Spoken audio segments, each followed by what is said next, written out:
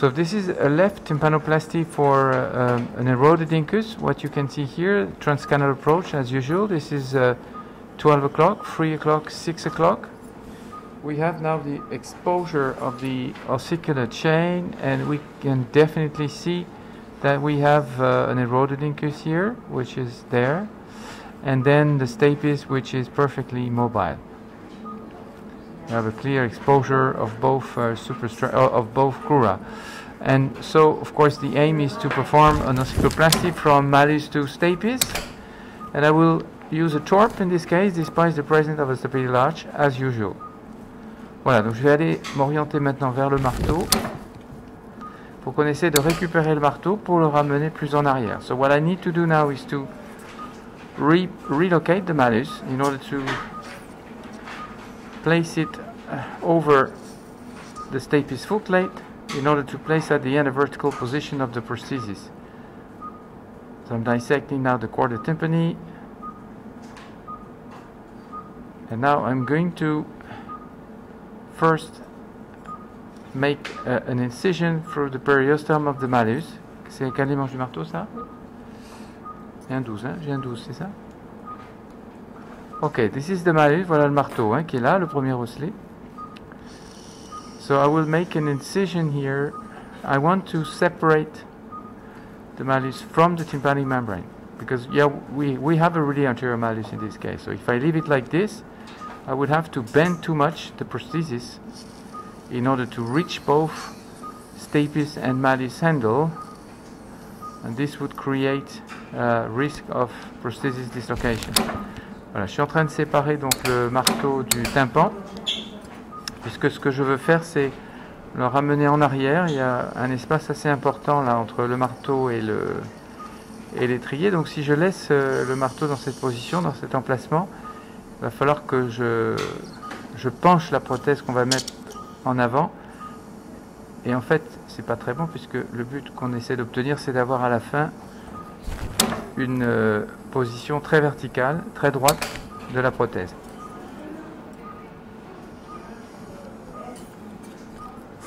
Alors, il faut que je continue la dissection. It's quite tricky because we have a 5.5 mm diameter speculum. Donc on a un spéculum qui fait 5 mm 50 de diamètre, donc c'est pour ça que c'est quand même très étroit. Donc c'est là où la partie difficile, c'est la tâche, la partie distale du marteau. This is the tricky part of the dissection because we are at the level of the umbo, and it's always more tricky to dissect at that stage. Donnez-moi le lance-le direct peut-être. So that level is always more tricky. So I try to follow the bone. Non, je voulais dire le cannelé normal.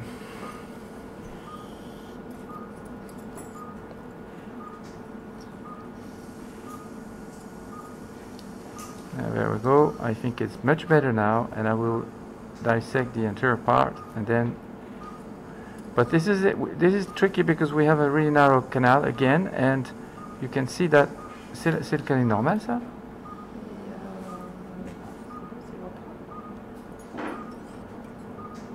Ouais, ils sont pareils, hein?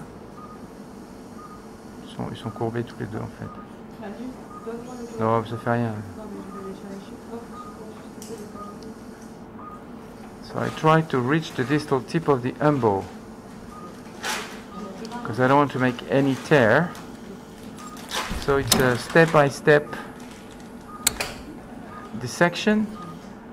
But if I make a tear, I have some residual vein graft which I would use to reinforce the tympanic membrane. We cannot relocate the malleus safely if we do not separate entirely the malleus from the drum. Bon, là c'est vraiment difficile parce que cette partie-là elle est compliquée à disséquer. C'est très en avant. Interestingly, we have this distal tip of the umbo which is also a little bit bent anteriorly. Okay, that is fine, but maybe I have a tear because it was quite tricky to reach the anterior part of the tympanic membrane, so I need to check that. No, there is no tear, so it's fine. We have an atrophic tympanic membrane, but it's fine. You can see this atrophic part here, but there is no tear. Voilà, c'est bon. Donc là, le tympan est respecté. Donc là, je vais pouvoir aller continuer la dissection du marteau vers le haut pour le séparer entièrement du tympan avant d'enlever l'enclume. So I need to dissect now the neck of the malleus.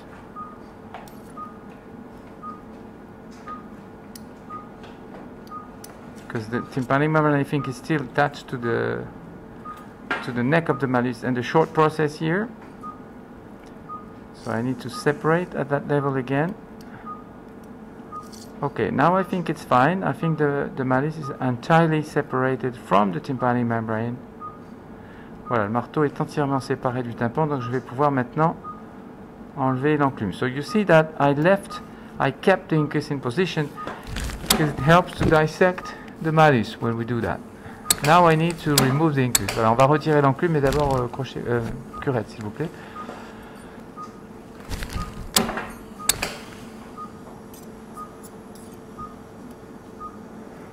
So I took a vein because we thought it could be also otosclerosis. Alright, so now I will remove the incus. Bon, je vais retirer l'enclume maintenant.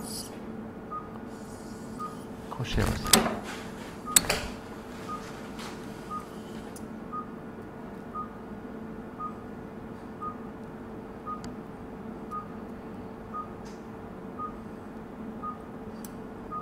Voilà, je vais le retirer.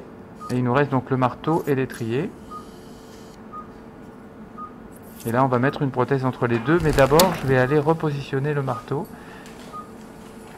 So what we need to do here is to relocate the malleus. So I need to cut the tympanite tendon now.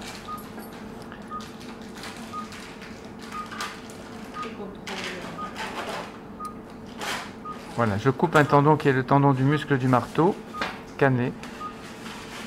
Et là, on va aller pouvoir repositionner le marteau en arrière pour le ramener à hauteur de l'étrier. So you see the gap that we have, really anterior malleus here, and the distance, the gap between the malleus and the stapes head. I want to reduce the gap to 0 in order to have a better position at the end of the prosthesis. Whatever prosthesis we use, the fact that we relocate the malleus helps to have a better position at the end, even with forps or torps. Now we need to overstretch the anterior ligament.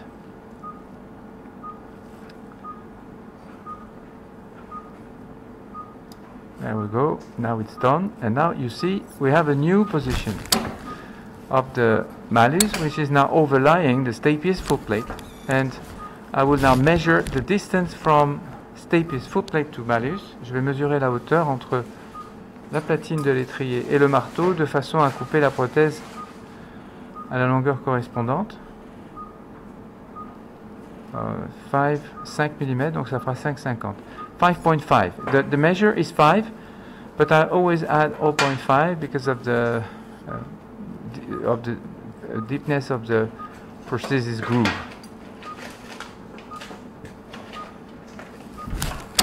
Ciseaux, s'il vous plaît. I will use the technique of silastic bending, so I will cut the stapes tendon. Voilà, ça c'est le tendon stapédien qu'on va couper parce qu'il va m'aider à stabiliser la prothèse. I need to check the anterior superior part of the tympanic membrane before placing the prosthesis. Bon, je veux juste vérifier le tympan en haut. C'est tellement fragile que il vaut mieux revérifier compte tenu du travail qui a été fait. Non, ça va, c'est tout bon. Donc ça va.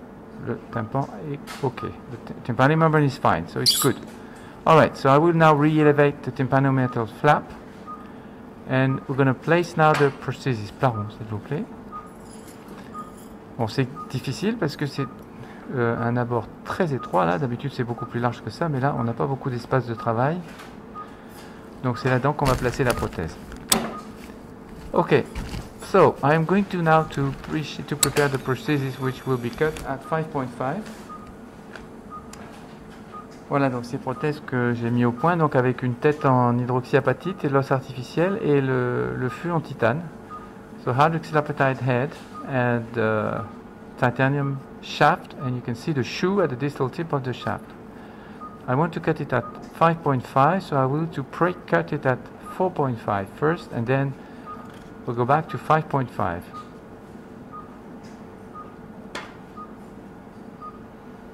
So I'm going now to cut the proximal part of the shaft like this, and I will pull it back to 5.5. There we go. This is 5.5, and we have the Silastic band in the middle of the shaft, which will allow me to attach the prosthesis to the stapes. Donc ce petit anneau en silastique qui va me permettre d'attacher la prothèse à l'étrier. Peut-être le monter un petit peu d'un cran quand même. I'll move it a little bit upward. Ok, this is fine. Allez, maintenant il faut aller placer la prothèse dans la profondeur, au contact de la platine, et ensuite le placer sous le marteau. Crochet aussi, parce que là, I have the malleus which is medialized a little bit, so I need to pull a little bit the malleus. Will be tricky to introduce this prosthesis in this case because of the very narrow gap that we have.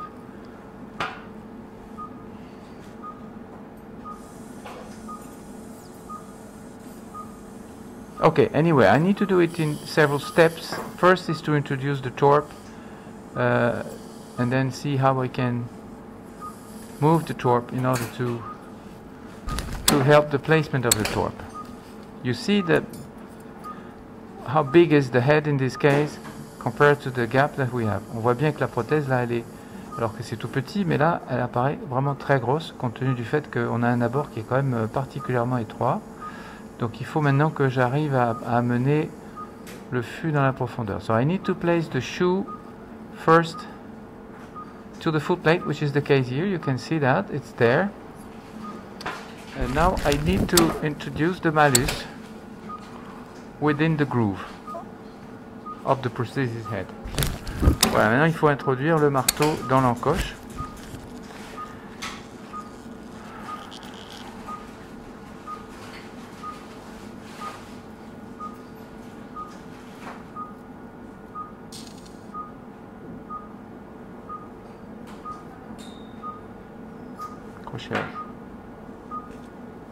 I need to introduce the second instrument there to pull the malleus to introduce it within the groove. I think it's going to work.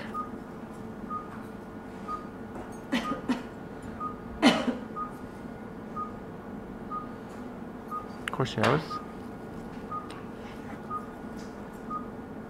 So we need both hands free to do this. Voilà, alors, il faut introduire donc le marteau en fait dans l'encoche de la tête de la prothèse. Voilà, ça y est, on y est, calmé.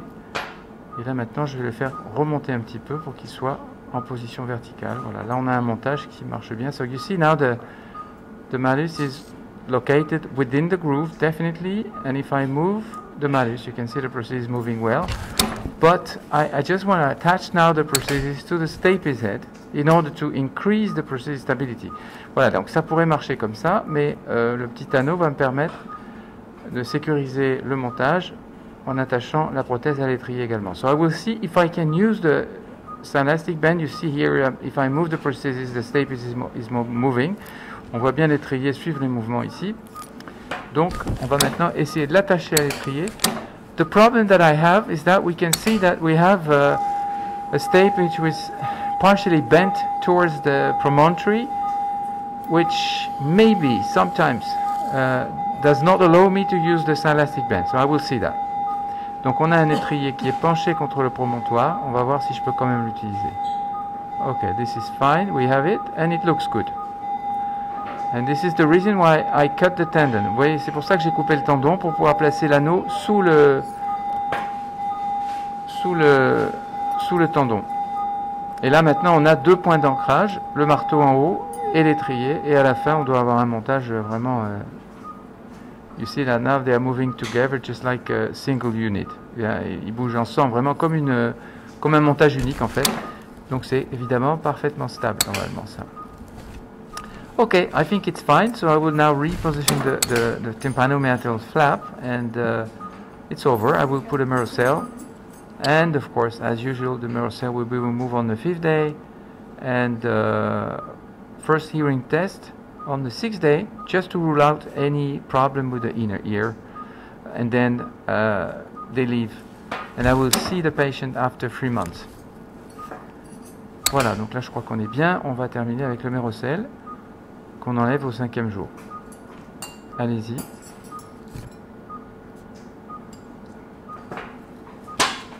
Ok, fine. Good. Bon, on peut...